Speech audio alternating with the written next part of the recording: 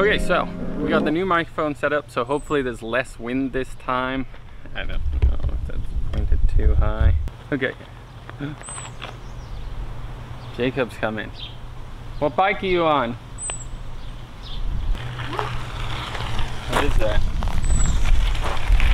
One of the old Marlin 7s. In for repairs. See one video soon. I'm gonna go inside and show off some of the Marlin 5s. Nice. So I posted a new video, a little different, that trail run, kind of relaxing, yeah, somewhere, kind of whatever, I don't know. But we have got the new Marlin 5s in almost all the colors. I think all of the colors are in, so we'll go check out some of those. The Marlin 7s are still not in. We have a couple Marlin 6s in, not everything. I have seen leaked images on Trek Bicycle's Facebook page of all the Fuel EXs. So because they're there now, they're still not on the Trek front end public website. I'm gonna make a video about them. We'll talk about some of the upgrades I think are coming.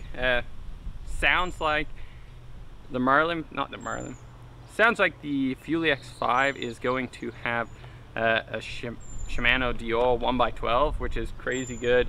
We'll have that dropper post. But yeah, the Dior 1x12 I think is gonna be used on a lot of bikes. The price, seemingly they're putting it right at like $600 retail for the full setup, which is not that much more different than like the Dior 1x10. So right now, any bike I think over $2,000, which would have had a 1x10 on it, any full suspensions, this will be for any brand I think will now have a 1x12 on it, with little to no price change, and that's the way the Fuel EX5 is looking. So 1x12, dropper post, good suspension, like it's gonna be a ridiculously good bike for hopefully $2,800, which is kind of crazy. 8 years ago, you would have got an absolute junk of a bike compared to what you're getting now for a very small price upgrade. Doesn't look like any of the other fuels are changing, but we will see about that. Let's go check out some Marlin 5s then.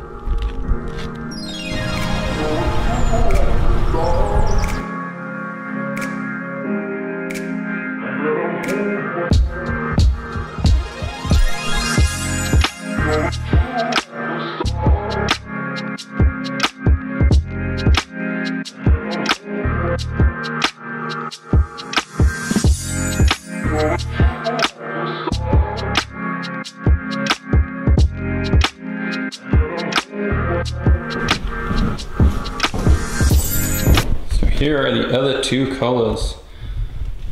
Still echoing in here even with a microphone. You do have the fade to black in the Marlin 5. They did not put the color match grips or pedals as first pictured, and with the Marlin 5s they are on 3x as opposed to 2x. The Trek black with gray looks really nice. It's been a popular one. Black is always one of the most popular colors. This combination is just super clean looking. So yeah, with the Marlin 5s, they didn't change anything like expected. They didn't go to a 2x system, which is kind of a bummer. You still get good range with a 3x7, but the less gears on the front, the simpler it is. Marlin 6 with just a color change. This lettering accent at the top here is a reflection of Trek, but only on each side, so kind of cool.